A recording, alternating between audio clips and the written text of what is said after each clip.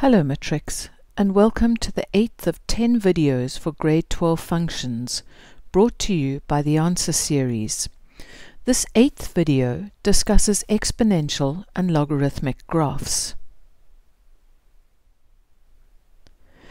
If I look at the inverse of y equals a to the x, remember what I do in an inverse. In place of y goes x, and in place of x goes y.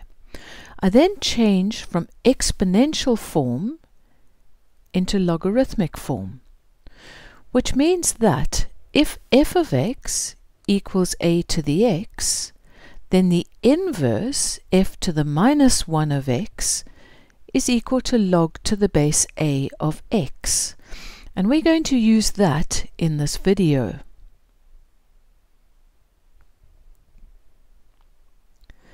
If I take my exponential graph, remember what we had is the following. If a is greater than 1, my graph slopes like that. And if a lies between 0 and 1, my graph slopes like that.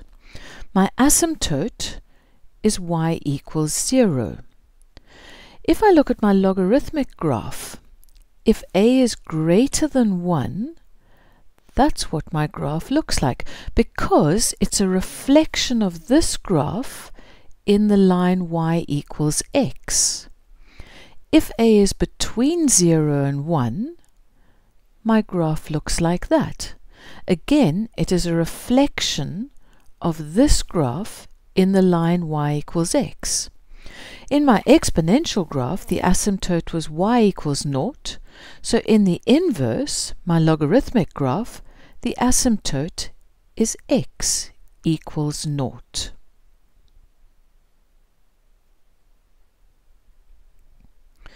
Example number 1. What I want you to do is I want you to pause the video and I want you to try this example. See what you can do, and then we'll do it together.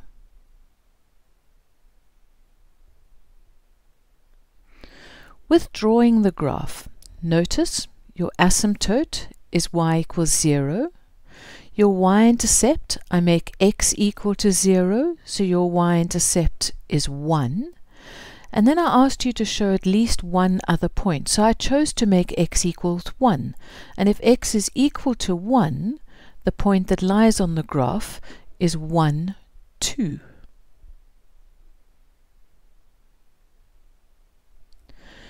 To determine the equation of the inverse, in place of y goes x, and in place of x goes y. I change from exponential into logarithmic form. And there is the inverse.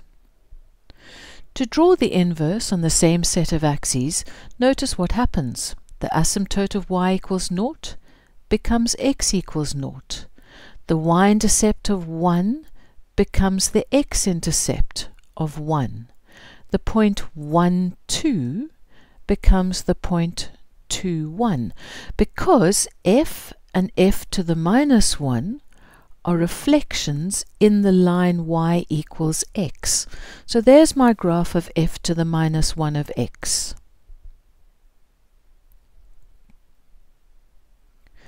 In 1.4, I ask you for the domain of the inverse. Now, my inverse is here. It is exclusively above the asymptote, x equals 0, so my domain is x greater than 0. In 1.5, I ask you for the equation of the asymptote of f to the minus 1 of x minus 3. Now, what does that x minus 3 do to the graph? It moves it 3 units to the right. So what does it do to my asymptote? Well, it was x equals 0, move it 3 units to the right, and my asymptote becomes x equals 3. The last question, I ask you for the equation of the graph obtained if the inverse is translated 1 unit up. So it becomes y equals log to the base 2 of x, which was my inverse. 1 unit up means it becomes plus 1.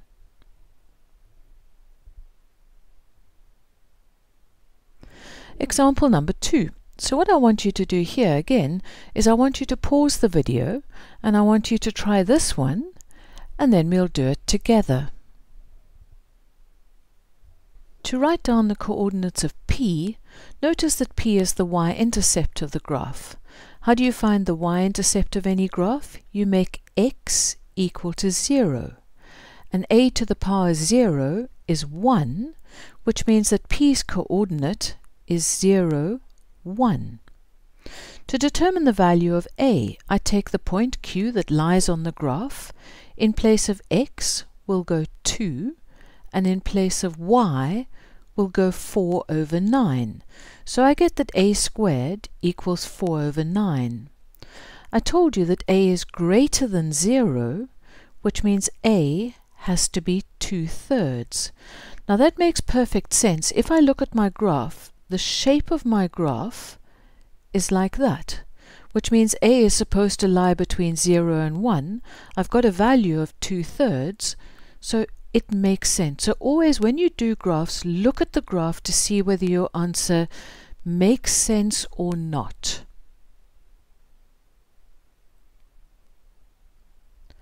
(2.3) asks you for g to the minus 1 of x. Remember, in place of y goes x, and in place of x goes y. And I change to logarithmic form, and I get g to the minus 1 of x. When I draw the graph of the inverse of on the same set of axes, the asymptote of y equals 0 becomes an asymptote of x equals 0. The y-intercept of 1 becomes the x-intercept of 1. And my inverse looks like that. Notice the line y equals x, and you can see very clearly that g and g to the minus 1 are reflections of each other in that line y equals x. 2.5, I ask you for the coordinates of r, where r is the point Q reflected in the line y equals x. Now remember, when you reflect a point in y equals x, your x and y values swap. So if Q is 2, 4 over 9, then r is going to be 4 over 9, 2.